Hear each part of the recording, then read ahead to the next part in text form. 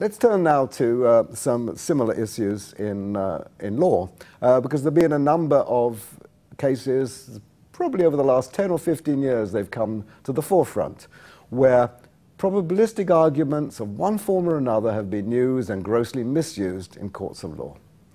There have been a number of cases in particular involving evidence of infant deaths, unexplained infant deaths. The most prominent one was about 10 years back. There was a case of a lawyer called Sally Clark, who had the unfortunate experience that two young children of hers both died in unexplained but apparently natural circumstances. The second child, they were both in the age of 2 months. One was born after the death of the other.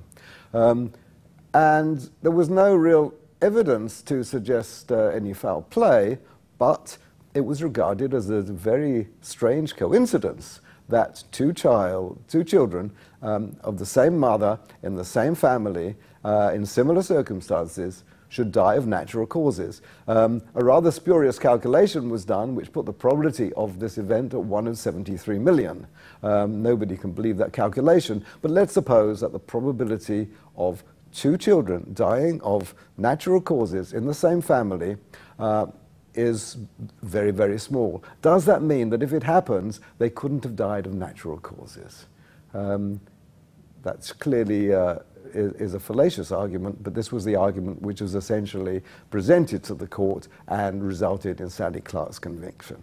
There have been similar cases in there was a very prominent case recently in the Netherlands where a nurse was convicted of multiple murders of patients on the grounds that she had been present in a large number of incidents where patients either had died or needed to be resuscitated because they were near death.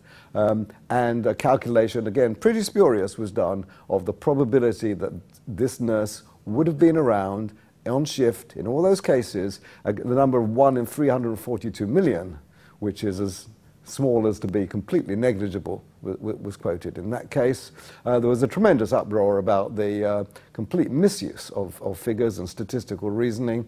And in the end, after many, many years of public outrage and finally getting the case reopened, not only was she released, but in an unprecedented move, the Dutch Minister of Justice actually made a formal public apology to the nurse. So we see that the correct use of probability and statistics is fundamental to matters genuinely of life and death, fundamental to issues of the correct application of justice, fundamental to understanding the impact of diagnostic tests in medicine. For example, there is a test called the ELISA test, which is an indicator of whether you are suffering from HIV.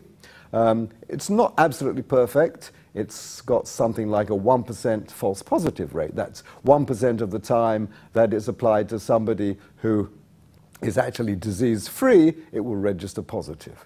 Does that mean that if it registers positive, then there's only a 1% chance that you're disease-free? No, not at all.